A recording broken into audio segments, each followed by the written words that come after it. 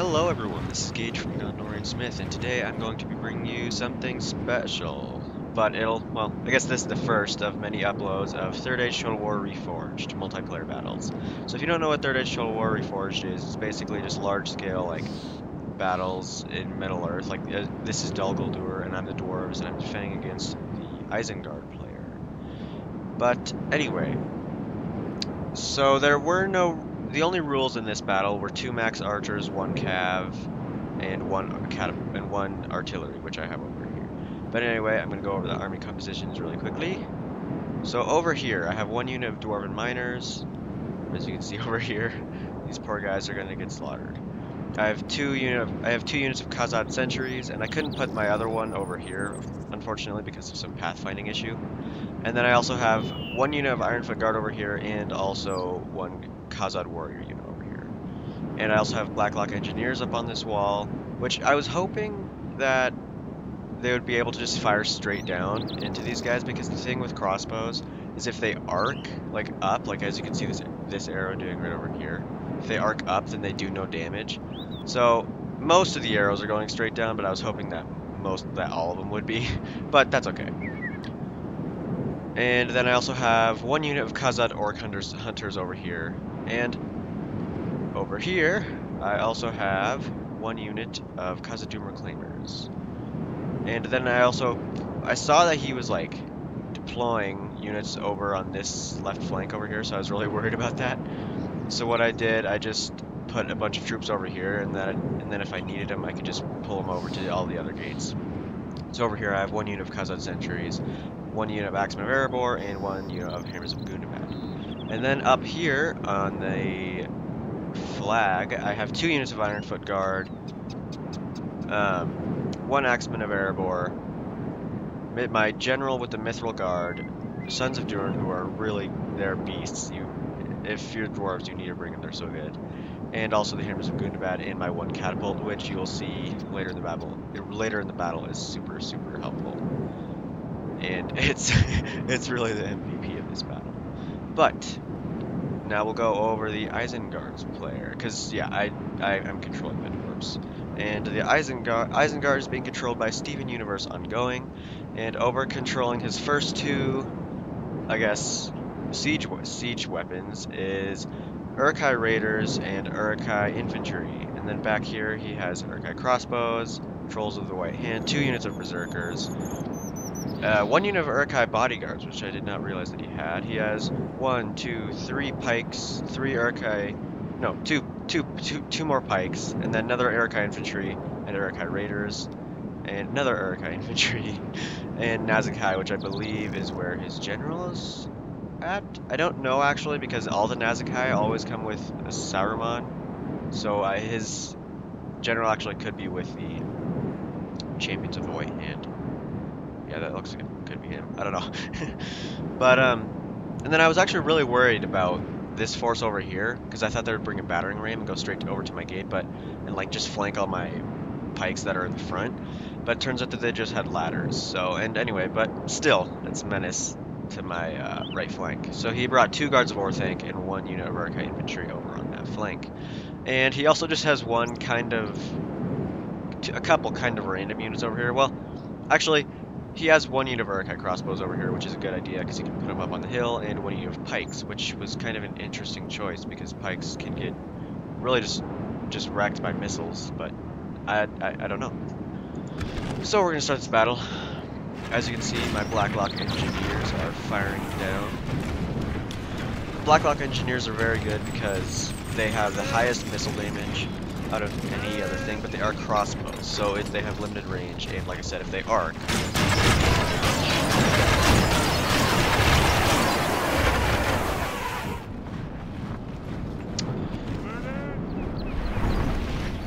and as you can see, they are already starting to take a couple casualties. Not a lot. These guys will take more than the Uruk-hai Raiders just because the Uruk-hai Infantry are not in this formation. But it's always a good idea. What he's doing is to use your cheaper units to go carry the rams and siege towers up, because they're going to be taking most of the archer fire, at least in the beginning. And he is also moving up all of like the front force of his infantry. He's putting his pikes in the front, which is not a bad idea, except for missiles. And right from the start of the battle, the biggest threat I always thought was the trolls of the White Hand, because trolls, if used properly, are very, very deadly. And the key to using trolls is just charging them. Well, you know, just putting them where you need to, but just you always have to make sure you support them with weaker troops, because if you don't, then the trolls are going to be getting surrounded. But if you have, like, say, just one unit of Uruk-hai infantry with the trolls, then the person you're charging has to deal with both the infantry and the trolls. But anyway, the Isengard player, Steven Universe Ongoing, is now doing a very smart move, putting his crossbows up here, because not only will they be firing into the backs of all my troops, they're also firing into my pikes, who are very, very vulnerable to missiles. And over here, I saw that he's bringing up his siege tower now, so I brought up my Khazad warriors, as well as I believe I bring up a unit of axemen. Yeah, over here. And I'm also bringing down my Hammers of Gundabad because of the trolls, because these guys will be very good taking down the trolls. And I'm putting my Cousin Sentries up here to defend this part. As well as I'm moving away my Blackhawk Engineers, although for some reason they kind of do get stuck. And yes, here are my axes. And because of this ladder, I also brought up some Hammers of Gundabad, because these guys, their shock infantry for the most part is also very similar to trolls, where it's good to support them, but I just couldn't spare them. I just couldn't spare it at this moment, because at this point in time of the battle, I was still thinking, well, I'm just going to kind of defend the main gate and then just go up to this hill. But you'll see, actually, curses! I end up the just enemy are putting all battering of down our gates. Troops to defending the outer wall. So I've brought most of my Blackhawk Engineers off, and I've put 2 units of infantry here, 1 shock and 1 Cousin Warriors, which Cousin Warriors are not bad. They're armor piercing, and you know, they're armor piercing, even they are pretty like attack, Has reached our except walls they're really with cheap. siege tower. We must repel the invaders. And as you may have heard, they are better Damn them all! The enemy's ram is through our gates. Through our gates. But that shouldn't be a problem because I've just got a wall of pikes. But I'm also putting these Dwarven Miners up in the front because I was hoping that he would charge his trolls in first, and then the Dwarven Miners would be able to take most of the charge damage. Because even into a pike wall formation like this, trolls can do a huge amount of damage with their charge. And that's all. That's why I have these Hammers of Gundabad over here to deal with the trolls. And these Ironfoot Guard will be very good at just dealing with the normal infantry. I also put these Khazad Reclaimers here because they'll be able to deal a lot of damage with their axes. But also, I noticed something that was kind of interesting. It seemed to be I think I told my Khazad Orc Hunters to be firing here at these guards Warthing, which is not really what I wanted to do, but that's okay. And so what I was really afraid of is that he would just put up his ladders and just instantly just charge down here and get all my guys in the back, which I was extremely worried of. So I moved over my Hammers of Gundabad. But anyway, we'll watch this first.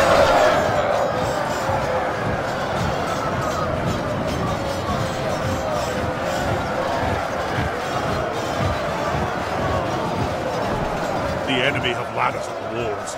Repel the attackers. Give them steel. And we'll see what's going on outside. So they seem to bring up quite a few of their infantry, but not all of it, surprisingly. I was kind of surprised that he was kind of attacking in waves. As you can see, he's got his Trolls of the White Hand, Uruk-hai Pikemen, Berserkers, and more Berserkers. But yeah, like my greatest... And he's also got guys onto the wall. But these Axemen of Erebor and the Khazad Warriors should be able to do quick work on them. And surprisingly... These are 2 HP Spearmen, I believe, these Guards of Orthanc. But I was kind of surprised that my Hammers of Gundabad didn't do better. But it could also be because, as you might be able to see, arrows are flying into my own guys' backs. But I noticed that they're starting to really push over here, so I will send some reinforcements over here and some Iron Guard. Because I was very, very worried that they would just push through and just start killing all my guys in the back. Very unfortunate. And so they're finally getting to my pike line, as you can see, and they've also managed to get Uruk-hai crossbows over here, which is a huge problem. So I brought my Blacklock engineers down here to try and fire it. But it's not really doing the best, because for some reason they wouldn't get into formation. But that's okay, because it ends up being alright. The crossbows don't do a whole lot. So now they're bringing, now he's bringing in all of his infantry, but as you can see, my pikes are dropping fairly rapidly. So I think we'll just watch this out. And unfortunately, I did not put those guys in guardrails. They take a lot of casualties, unfortunately, but I do have one more.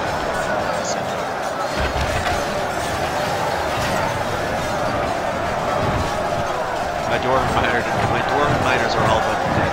Level 28, 27, 26. Oh, they're just dropping so fast.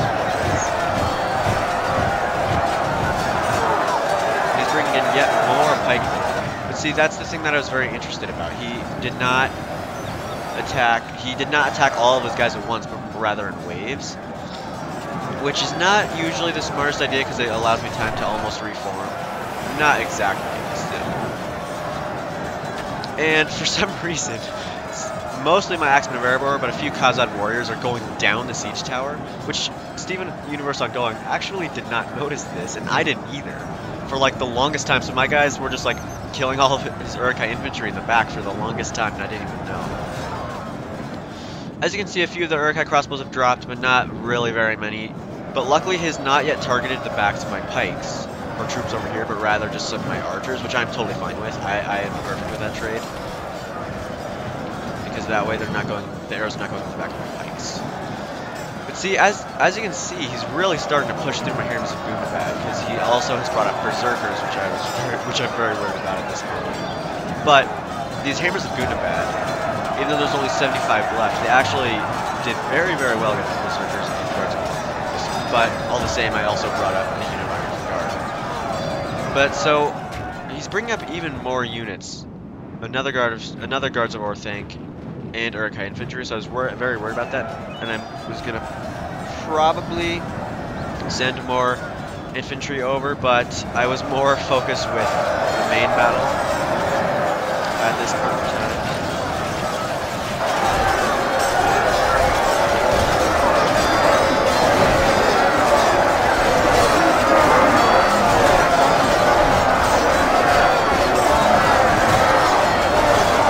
But these Khazad sentries are very, very worth it, because I like them very much, especially if they're defending. But like all pikes, they are very good. So this is where I actually start putting them back into guard formation, and it's also when I pull my Iron Foot Guard into the fray. Because I was wanting to wait to put my Hammers of Gundabad in there until the trolls are there. And I also brought in more sets of Durin. These guys, oh my gosh, they're so good at killing heavily armored enemies like trolls. They are so good.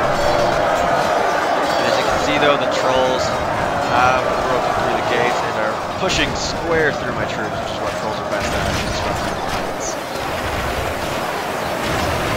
So I bring in my Hammers of Gundabad to try to deal with the trolls, but as you can see, we're getting pushed back, but one troll is already down out of 12, so and most all of them are blooded.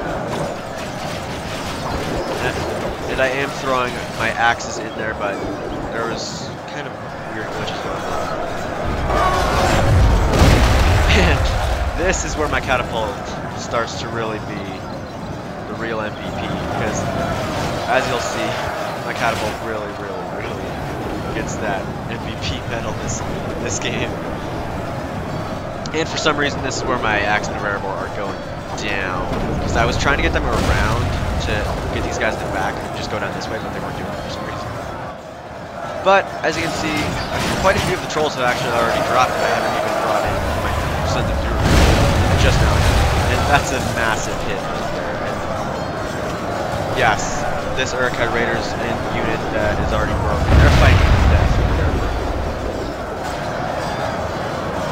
Trying to see how many there's only 6 trolls left because of the shock infantry and just the Iron Guard pikes. They're very, very, very good. But he's also bringing in more infantry at the moment. He has Uruk-hai crossbows out here firing over, which I'm not too worried about because, like I said before, arcing crossbow bolts does not do damage. So again, he's not attacking the full force at one time, he's just doing it in waves. And he's still got crossbows over here, but now that I've reformed most of my Blackhawk engineers, they're starting to drop pretty quickly. He's still got 100 men. Yeah, 102. And look at that, the trolls are already down to 1. And I still have 106 hammers. But he's also brought up his Uruk-hai berserkers, and I've noticed that my left flank is really starting to get pushed. So I believe that I'll send on these pikes fairly soon. And these guys are getting shot up by the crossbows outside, not this one here. It's taking very little damage.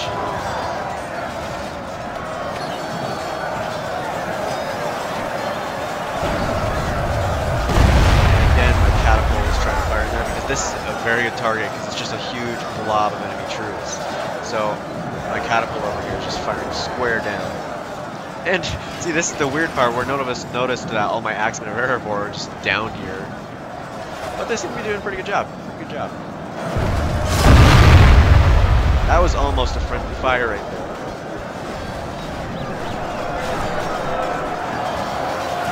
So we're starting to somewhat push these guys back. I think that also is, I think that's a mix of just the shock infantry mixing with the infantry as well as the catapult. But he's also now focusing his crossbows into my Blackhawk engineers, which again I'm fine with because it's not going to happen twice. And there are no more trolls. I'm very happy about that. Oh, and it also looks like I have finally sent in my Sons of Durin, which these guys are really intense. So good. Oh, I actually see yeah, there's actually quite a few Uruk-hai dropping into my Sons of Durin.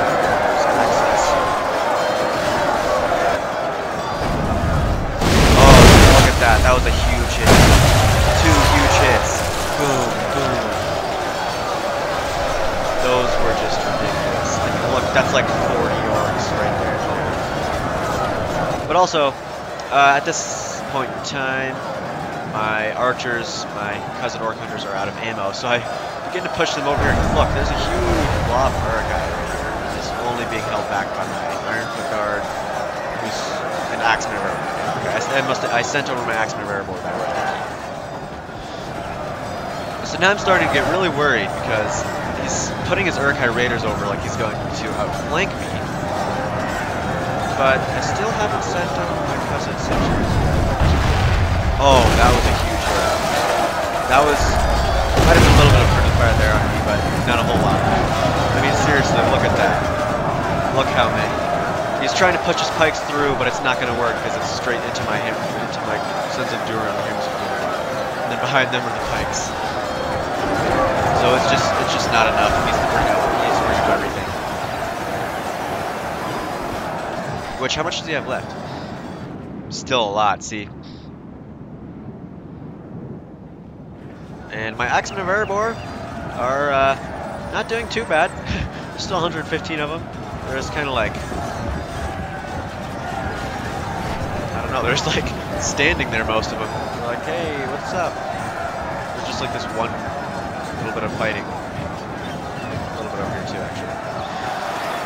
But see, this is where he actually turns his crossbows into the backs of my men, which is a really, really bad thing for me. If he kept it up for sustained fire the whole battle, I think it really would have turned the tide. See, just look at that. You can see a couple of my guys even dropped this too. But I'm hoping that this time I'm hoping, like in the battle, that he's almost out of arrows. I'm hoping. But he's bringing up more infantry now, which is definitely a good idea because I'm starting to kind of win back the gate. However, my left flank is still very whittled down, I should say.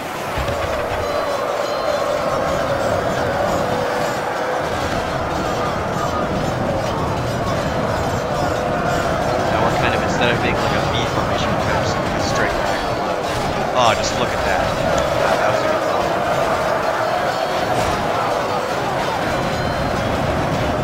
They're all like twitching. I'm trying to push through my Sons of Durin, my Sons of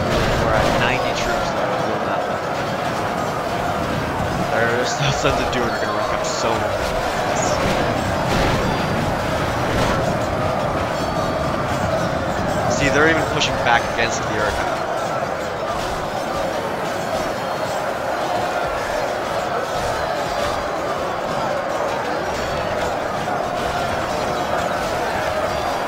I also am not sure if he's going to bring up any more troops on the wall, so I leave my cousin warriors here, even though they could probably help. That's another big hit, actually. I think that might have been... Well, it wasn't as big. Oh no, it was actually, because that's Urkai bodyguards. I thought it was just raiders, but no, it's bodyguards.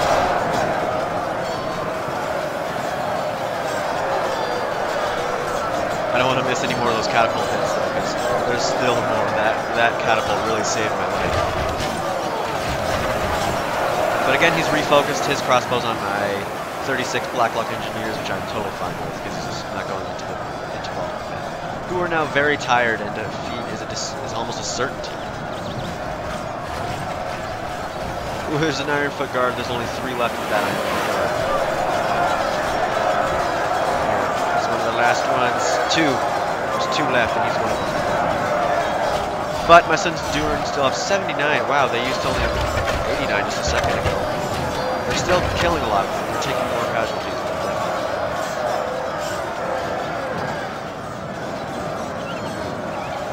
And over here, I'm starting to get pretty worried, but not super, because these are spearmen, and just normal Urkai infantry against Axeman Rebor and Iron Foot Guard. So that probably is enough to break through, but it's just going to take a very, very long time. So I'm not going to send any more reinforcements there for a long time. But we might as well, we can watch a little bit. We just look at all the bodies. Only half the enemy force remains.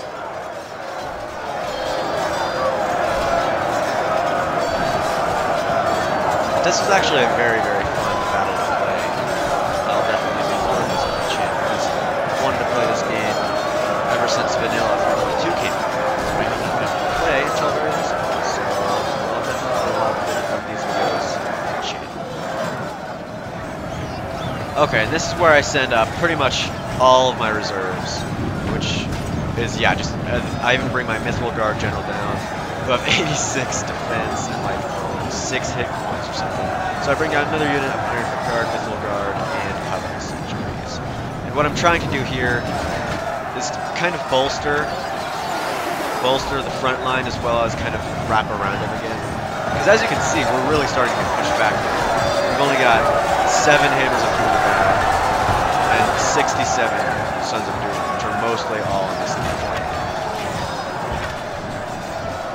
But also, what is happening right now is, oh, look at all those. It's just the fact that since I'm bringing my catapult down, and since these Urkai are pushing, we'll be able to get some massive hits yet again. And you'll see a couple of them are actually really close. I was worried that they might accidentally kill like all of my dudes. Oh, I mean, look at that hit. We have lost half our men. So we've lost half, and they've lost half. The balance of forces is evenly matched. Yeah, 59 to 59. This was a really, really close battle. So he's bringing up pretty much everything, I believe. Yeah, he's bringing up almost everything. Oh, another huge hit. Look at that.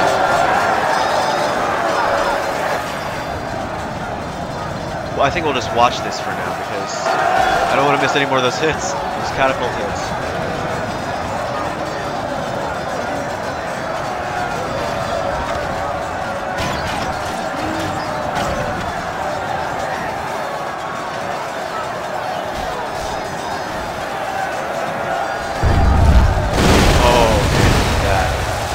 Look at that. There's already some crowding. I mean, it's only 14. It's worth it at this point in the battle. And so there's a huge push. Look at them all just trying to push forward. Unfortunately for them, it flopped them up even more. So if I can get a hit right here, it's gonna. Oh! See, look at that. See, that was a lot of my own troops, but it was so many of his that were flopped up too. So I think that was totally worth it in my opinion. That's like gotta be at least 60 right there. Just gone. Even more. And at this point, I'm totally taking that trade. I will totally lose a couple for that many dead. already his lines are beginning to thin because of that catapult.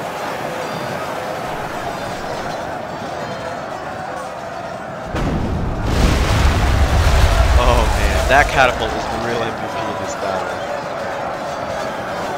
But actually, there are no troops left. Oh, just look at that. That's so good. Besides these like random hammers and boom there's 2 left of. Look at that. You have 100 pikemen routing, and that's pretty much gonna be it. He's bringing up the very last of his troops, which is not a whole lot. Including, I believe, he pushes up his general with the champions of the White Hand. And that is unit of Arcade infantry is also there. So he's bringing the very last of his troops. But besides these a few odds and ends, I believe there's actually 0 troops left in the very first of this game. I mean, just look at all the buttons. 0 of my own troops, because these hammers of wounded or Sons of Durin were brought in later. There's only 31 left. Oh, and as you can see, my Mithril Guard is really getting in there. These guys, oh, they're really good at holding choke points just because of their really awesome. That was, oh, those poor 2 guys just ate it. See, this is a really good target for me to try to go for. And I'm trying to reform the lines right here, my Mithril Guard, just because they're kind of getting all like just mixed in there. As you can see, like there's one poor dude way over here, just getting surrounded.